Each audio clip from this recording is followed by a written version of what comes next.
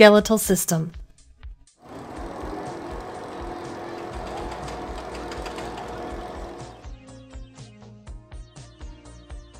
This is a human skeleton, just a model of human bones. Don't get scared. Let's learn about the skeletal system. Every person has a skeleton built up of so many bones. These bones give your body structure, protect your internal organs, let you move, and much more. The adult human body has 206 bones, and an infant has 300 bones. This has become some smaller bones combined together, and thus form bigger bones. Now look closely here. This is our skull.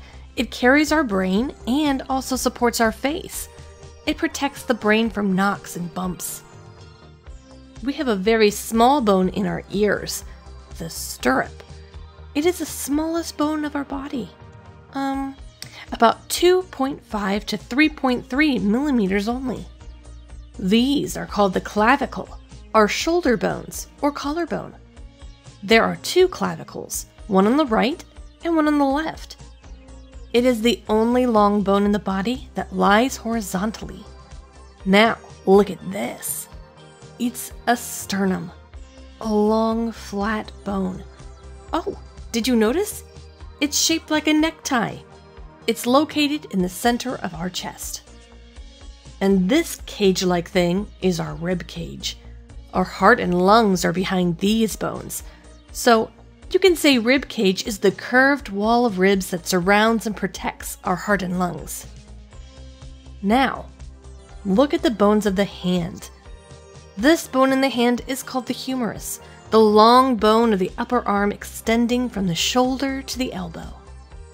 There are two more long bones in our hands, radius and ulna.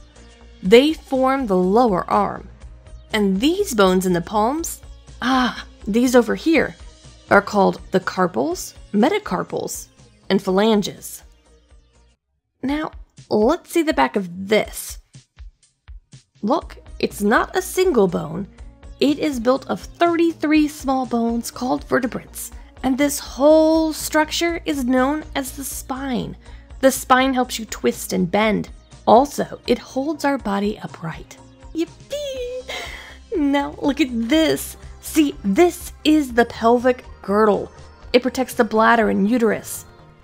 The longest and strongest bone in our body is the femur, and these two bones in the lower leg are fibula and tibia.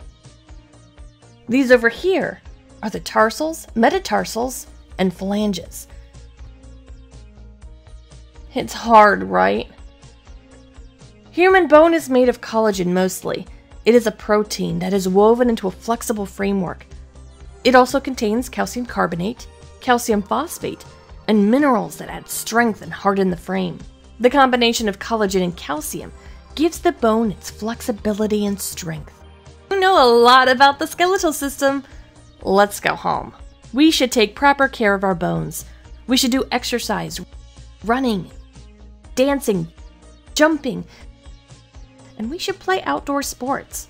It makes our bones strong.